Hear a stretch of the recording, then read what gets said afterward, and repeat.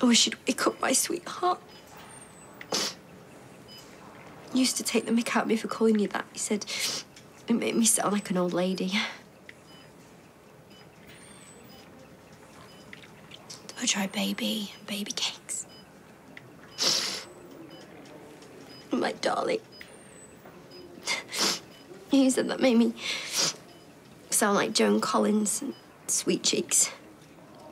And he said that made me sound like Hannibal Lecter. Oh, Adam. I'll just call you Adam, I promise. Please, just wake up. I'll even let you call me Sarah, and you know I hate that. Am I interrupting? Yeah.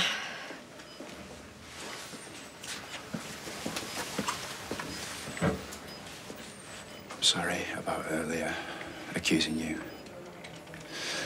When are the doctors going to wake him up? I don't know. I'm just waiting for the nurse to let me know. Do you know how it feels to be blamed for hurting someone that you love so much? I know an awful lot more about blaming myself. Well, I've had Gary accusing me as well, so maybe I just give something off.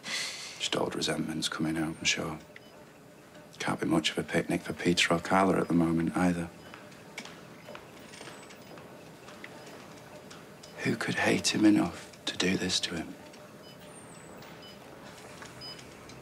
While the State Councillor remains confident that the diplomatic solution can be reached. Oh, sorry. I was watching the news. Must have dropped off. Made you a tuna sandwich. So, are you okay? I'm fine. I'm sure you've got better things to do than watch me eat a sandwich. Hey?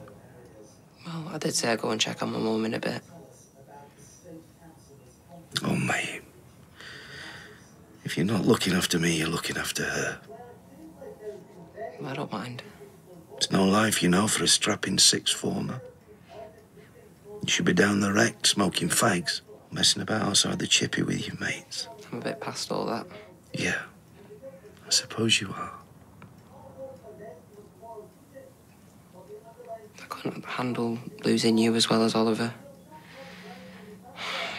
I hate Carla for what she's done to you. I could kill her. Hey, well, you start talking like that, otherwise the coppers will be after you instead of me. Okay?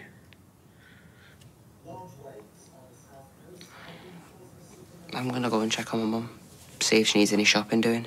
Call me if you need me, yeah? Don't be telling her about all my dramas. She's got enough to deal with, I mean it. Okay? Yeah.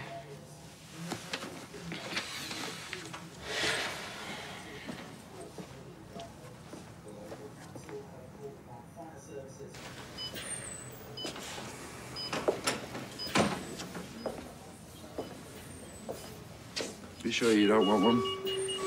What's happening?